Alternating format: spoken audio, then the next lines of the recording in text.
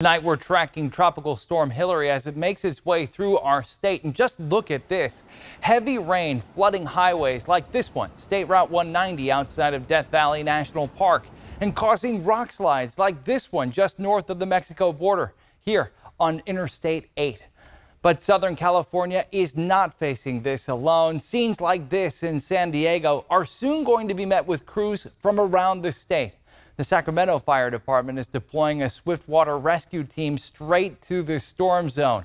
And ABC 10's Garshpal Sangha is live at a Sacramento firehouse. And Garshpal, crews from our fire department heading right into the storm tonight.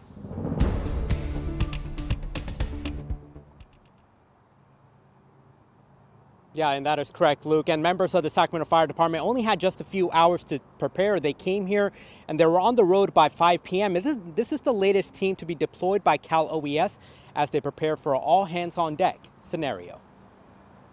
All eyes are on Tropical Storm Hilary as it makes its impact across portions of California. More help is arriving for the southern half of the state from the Sacramento region. Sacramento Fire is sending 16 members of its swift water rescue team. This team is able to put boats in the water, members on the boats. They can go out on search and rescue missions. They can go out and just assist people getting to higher ground with all this flood water that's expected. Sacramento Fire says the current assignment is for the team to drive to Bishop. There, they will be ready to help with whatever this storm brings. They have far more advanced training than just a basic firefighter.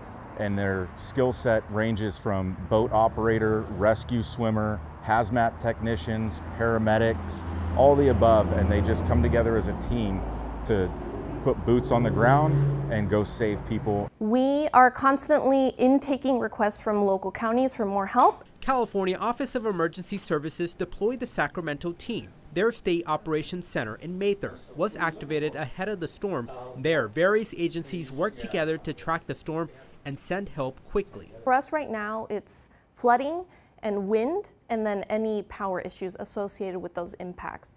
And so we do want people to still remain vigilant. You know, this storm is not over. Cal OES has first responders spread out across 11 Southern California counties. Back home, as this team left to go south, Sac Fire says they've already backfilled those positions so the calls at home won't be affected. But firefighters are prepared for whatever is thrown at them. Whenever a call comes from OES, we try to fulfill that order as soon as possible. Garshpal Sangha reporting live in Sacramento. Garshpal, the images coming out of Southern California are just catastrophic. Is Cal OES considering sending more resources, and where would they draw them from? Yeah, Luke, right now Cal OES says they don't know, but what they're doing is they're monitoring this situation very closely. And if more help is needed, they're going to be asking public agencies, fire departments, especially from our area, but they're monitoring this situation very closely, Luke. And so are we, Garshpal. Thank you.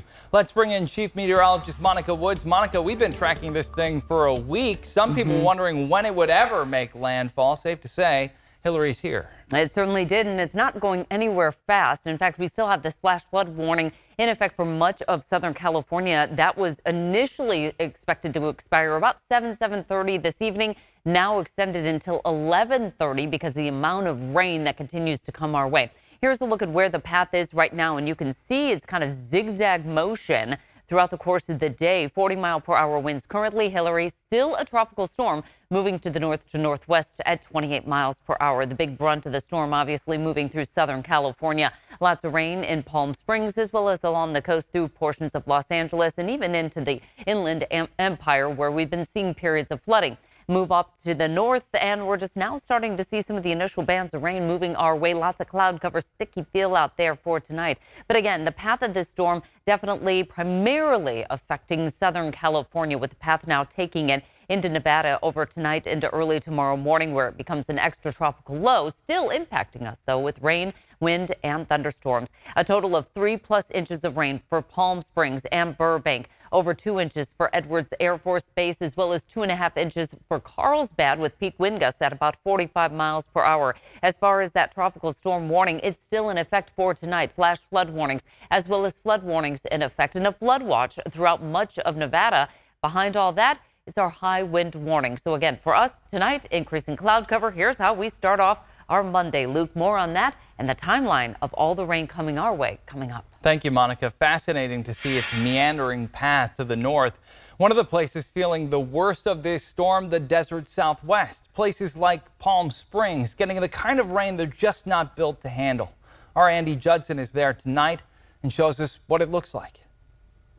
We're coming to you from Palm Springs, where there's been a number of road closures because a flash flood warning is in place. And let me show you exactly why that's happening. You can see this road right here behind me, Vista Chino in Palm Springs, it has just expanded substantially since we've been out here. And we're really feeling the impacts of Hilary, hurricane turned tropical storm. But you can just see how quickly this water is coming in from the desert plains. And we've been speaking with residents who's lived out here their entire lives, and they say one of the main reasons is because it's sandy out here in the desert, and so basically that doesn't soak in the rain like this as quickly as other areas in California. So it's been really interesting with seeing how much rain is coming in, and of course we'll continue to keep you updated from out there here in Palm Springs, but for now I'll send it back to you in the studio.